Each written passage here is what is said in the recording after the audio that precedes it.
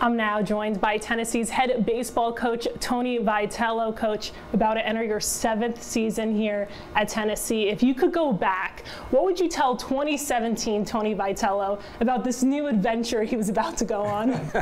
Maybe calm down a little bit so you stay in all the games, but also to be patient. It's a process of getting a little bit better in each area possible. We've done it with our staff year in and year out. The administration's helped us hire people. The facilities improved bit by bit.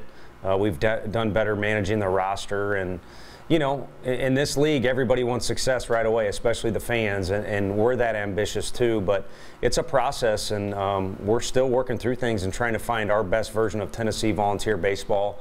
And then ultimately want to get to a point where the challenge is, can you repeat that? But for now, having fun and enjoying the progress. You talked about that process. How have you grown not only as a coach, but as a person here at Tennessee? I think as a person, the thing that stands out is just getting roots here. Being from the Midwest, spending time in Texas, in other spots, but never really being in this part of the country. For recruiting purposes, number one, familiarizing yourself, but also this is a school based on strong traditions and strong loyalty. And you can't fake it. People will sniff that out in a hurry, especially when they're as authentic as Tennessee people. So I think for our staff and myself personally, truly getting roots here and really becoming what it is to be a part of Tennessee, be a VFL, if you will, has been huge. 4 regionals, 3 super regionals, 2 World Series appearances, over 30 players drafted to the MLB in just 6 years. Maybe it's one of those I just said, but what are you most proud of? Ooh, that's a tough one. I know the one I'm most frustrated by, because you're mentioning some of those, and the 2020 team falls without a lot of accolades, other than we did have several draft picks. Garrett Crochet goes straight to the major leagues, but that is certainly the most frustrating. I think the most pleasing is to see that bond between our players and the community. And that could mean the community here in Knoxville. It could mean just the baseball community. There's certainly a lot of people, anytime, you know, we've had some success, anytime you do that, you kind of want some haters, as they say out there, because if you don't have any, that means you're not very relevant. But there's also been some people that really appreciate the way our guys have done some things, and little kids that become a fan and model themselves after a Chase Dolander, or doing things that Drew Gilbert did on the field. It's kind of fun when you go watch high school games and you literally see them emulating our players. So it's you know, it's our goal to make sure as many of those things are positives, but from my standpoint, I feel like our kids have really, you know, created a bond with the community in a lot of different ways that's been positive. I know that's something you wanted to create, that culture within the community between your players and this Knoxville community. For you to see how that has grown from when you first got here to now, what does that mean to you? It's hard to really comprehend, because we'll watch old games. Coach Elander just pulled up one the other day where it was our first season. It was an SEC game. The weather was fine. It wasn't gorgeous out, and there was nobody in the stands. And there was probably more people after our last home game here in the parking lot just waiting for autographs than there was in the stands for that particular game. And so, you know, you want to leave a place better than when you found it, and you want to know that you're influencing others, not just doing everything for yourself. And I think our players and coaches realize that we've made some strides in both those areas here with that attachment the fans have for our kids, and it makes it easier to cheer for the players when you have a personal relationship with them and you watch them grow up and you see different things they do in the community, like a Kirby. It creates that sense of loyalty grows from that. You just said the word loyalty. Your dad worked and coached at the same school for over 40 years. You talked about loyalty in your introductory press conference back in 2017. You said you're going to be loyal to the Volunteers. What did he teach you about loyalty, and why is that word so important to you? I think that no one is more important and no one has it better than the people that you're surrounded by. And you know, maybe with him it was more discipline and straightforward type of things. I've kind of gotten more into the mental aspect of things. But if it's something you believe, you know, with your mindset or your mentality, then it's true. And so I think I've stolen that from my entire family, is keep the ones that are around you close to you and realize that no one's got it better than you. And so why are you worried about what other people are doing, or what else might be out there for you and things like that? And really to kind of put a blanket over all that is, I was more eager, I think, than people really realized to be a head coach at a young age. I thought it would happen quicker, to be honest with you. But there was a lot of people that did not want to give me an opportunity for whatever reason. And it wasn't just one person here that kick-started the interest between myself and Tennessee. And it certainly wasn't just one person that hired me here. And the bottom line is I'm forever loyal to the entire university for being able to sit here with you right now. Your loyalty to the program has in turn created loyalty from the fan base. You talked about how there weren't many fans in the beginning. Now when you look out and you see it's standing room only, what does that mean to you? It's fun. It kind of makes me envious. I'd like to be out on the porches with some of those people because it's a party. But the entire SEC is a party. You just kind of, I don't know what the right analogy is, but you got to kind of open the can and let it all spill out. And once our fans saw that this is high-level baseball, it's incredibly entertaining. Regardless of the score, I think our guys will play hard and compete the way they want them to. And they're going to see some dramatic moments. And I don't know how we've gotten this many in this short a time, but there's certainly been plenty of those, and so it's created this kind of storybook vibe. And I hate bringing up the pandemic, but you mix in kind of how the fans were finally able to get back outside and do things, and our players performed kind of at the right time for them. All in all, again, storybook is the best word I can think of. I think that's one word, but regardless, I think that's kind of what it's been, and you pinch yourself. You don't want it to go away, but at the end of the day, getting back to my roots with watching my dad go to work at the same place every day, all you can do is come to work every day, and certainly you need to enjoy it, but also you need to get a little better every day, and so we've tried to encourage our players to follow that theme, and I think if they do, then we'll have some more dramatic moments for the fans. Do you have a favorite dramatic moment? I really don't, and I don't know what's wrong with me. I'm kind of a weirdo. Like the Drew Gilbert home run, I don't think I watched that till about 2 years later, really from start to finish. It was really interesting how that evolved. That was a team effort. There were some really good at-bats before that at-bat, so I'd seen parts of it. But I don't know. I try not to get too caught up in what's happened and focus more a little what's in front of me. But as coaches, I know from my dad and other ones that I look up to, like a Coach Barnes, or he introduced me to Coach Izzo. We need to do a better job of enjoying those fun moments. And, one that really stands out is we went to a tournament where my family kind of turned it into a family reunion. And our team played very well, which means we also won a couple games. And just to have something for them to rally around, like our fans, and for it to go well, it meant a lot. When you walk into this facility every day, what goes through your mind? What can be better? What can get going in an even better direction for us, or create more momentum? And like I said, I think we're a long way from really accomplishing what we want to, and we're certainly not settled.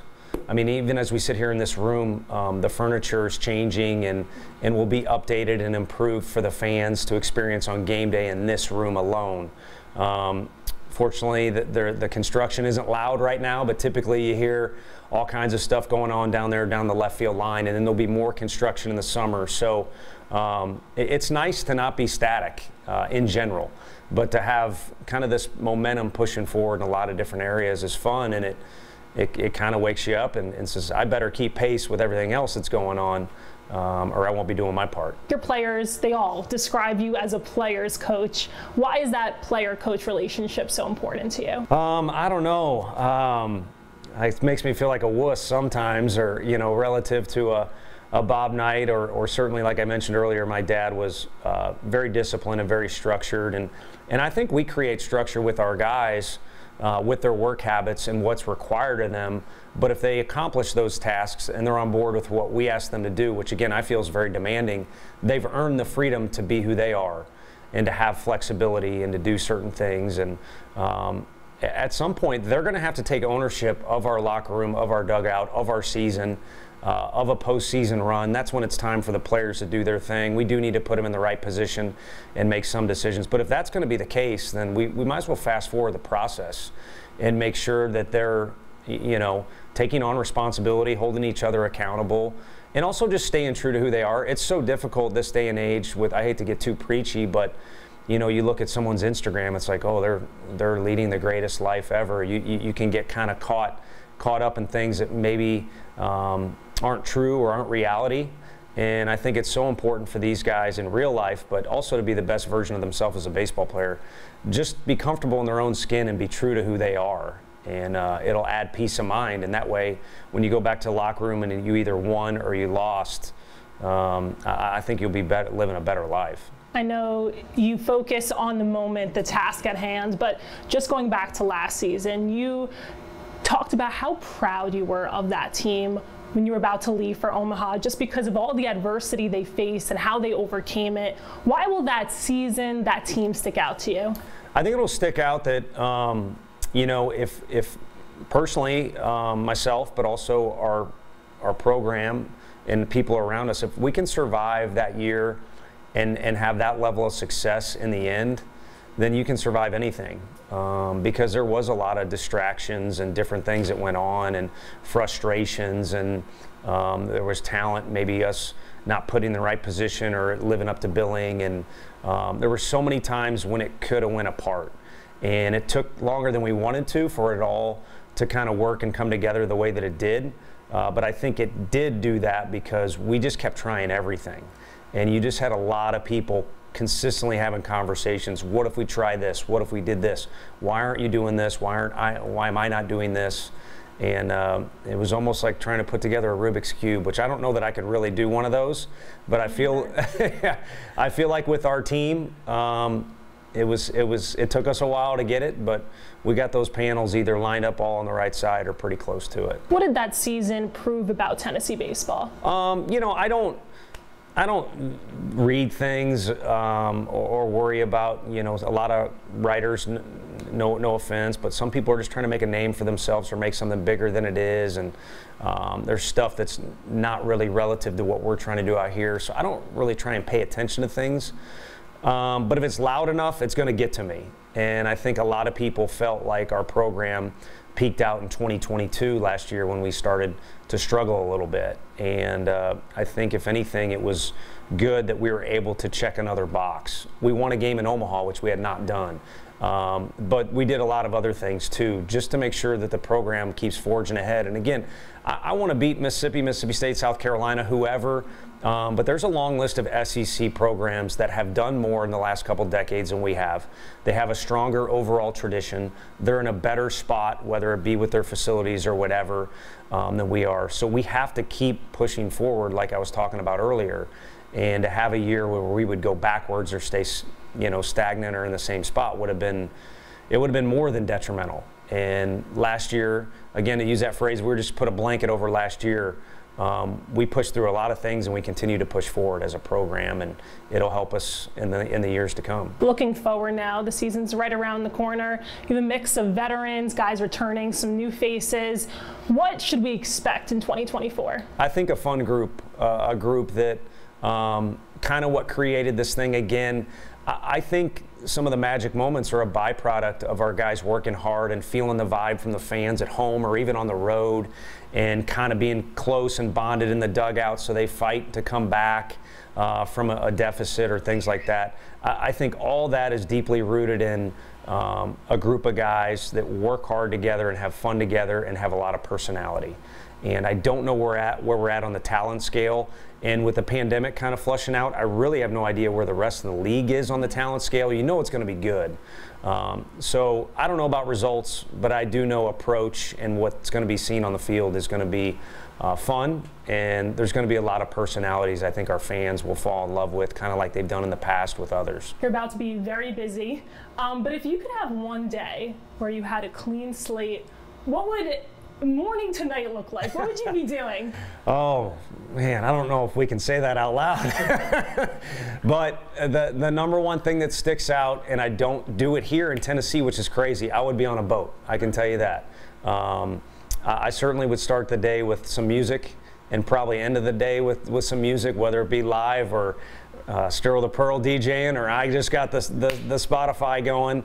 That would be the beginning and the end, and somewhere in the middle, that is my favorite thing to do, is to go out on the water, especially if it's international waters and you got bad cell phone reception.